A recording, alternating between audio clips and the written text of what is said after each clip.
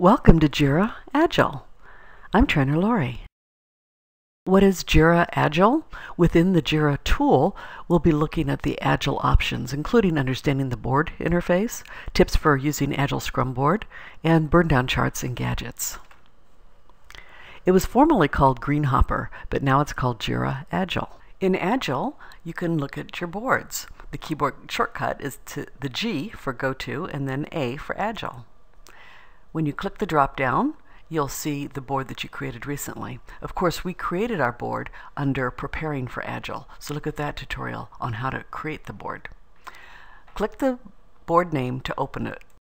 Because it's a brand new board, this is what the interface looks like. Over on the left will be versions. Click that if you want to see versions. Of course, we don't have any other versions since it's brand new.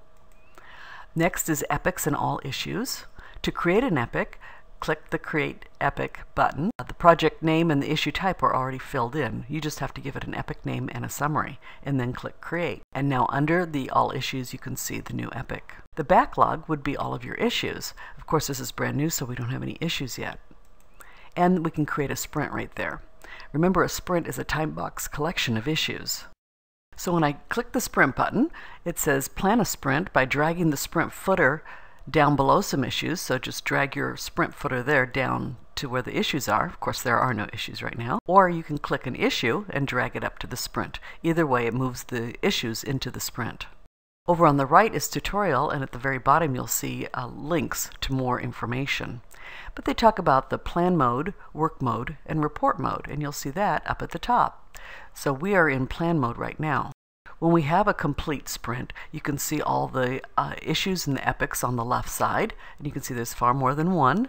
In the middle will be all the issues, and there's a lot of shorthand images. For example, the images in the top right corner show whether it's started, whether it's in progress, or whether it's done.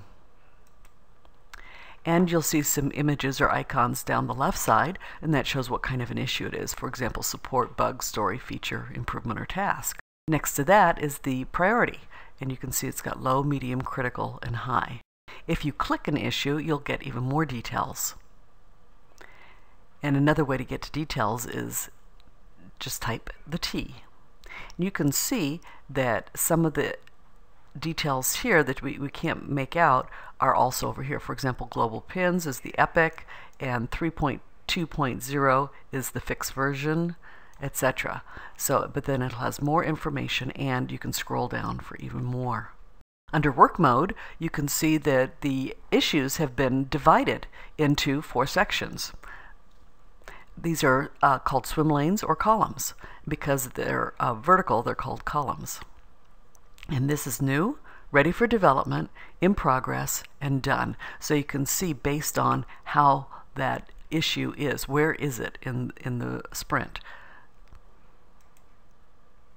If you want to hide the header, that's also known as presentation mode, then just hit Z, and that hides the header so that you have more room or real estate for your swim lanes and your columns. To manage the boards, click on Boards, Manage Boards, and then choose your board that you want to configure. And you have some options there. The configuration options on the left, and in the middle what the options are. So let's say we want to configure our columns. So we click Columns, and you can see that we have used the Agile Simplified workflow. That means that there are only 3 things that you can do.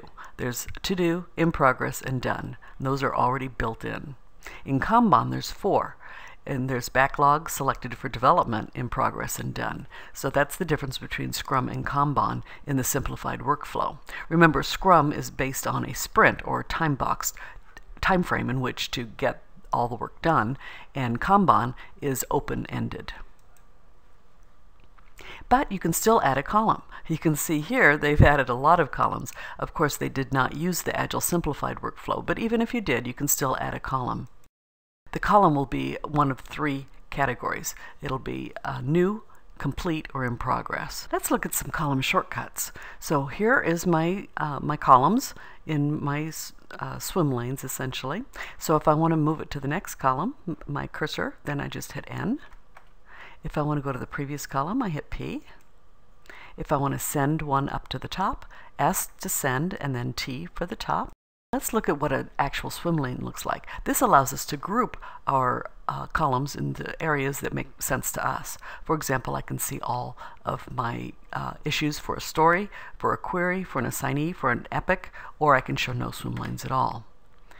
This is autosaved, so the queries will not be lost, so that's the good thing. So now you can see this has a swim lane, and here's the swim lane, and this is a story, and it shows the subtasks below each of them. And then here's another one and the subtasks below. So that's what a swim lane is for grouping. And up under board, I can choose to expand all swim lanes or collapse all swim lanes. If I collapse them, then I'll only see the swim lanes with none of the details under it, so I can go right to the story that I care about. And that would be the minus key. The minus key will toggle all the swim lanes back and forth if I want to show or hide them. Under report mode, the first one you'll see, and the most important, is the burndown chart to show how are the issues progressing during that sprint. You can choose which sprint as well if you want to see a previous sprint. Next, we'd go to sprint report. A sprint report is to understand work completed and excessive scope.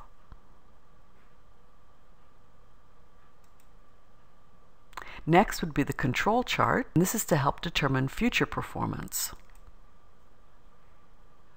You can see there's issues. Here's the issues and the cluster of issues. You can see that's a bigger green. And then you can see the average in red and the rolling average in blue. You can also see the standard deviation. This whole area is standard deviation. The velocity chart tracks the work completed, and you can see it is in comparison to the commitment. So you can see, did I overcommit? Did I undercommit? What makes sense for next time? Now we have some gadgets that you can put on your dashboard. In Agile, and they're all you look them up under the word Agile first. So in this case, it's Agile Sprint Health. And you can have that right on your dashboard so that whenever you open up Jira, you'll be able to see immediately how the sprint is doing. Agile Sprint Burndown is another good one because you want to see the velocity and how quickly you're getting things done. The Agile days remaining in the sprint to remind you that there's only 9 days remaining in our 3-week sprint. Go to Dashboards, Manage Dashboards, and then create a new dashboard. Give it a name, and a description is not a bad idea, and you can choose to start from a blank dashboard or a system dashboard. So if you like the system dashboard and you just want to add some gadgets on the side, that's fine. You can also choose to allow other people to have access to it. Now it has the name of my dashboard, and I click it, and it says, what gadget would you like? And so I can choose the gadgets that I want. Remember, all the Agile ones start with the word Agile. You also need to choose the setup details. So for example, when is the refresh interval? And do you want to show the sprint name, etc.?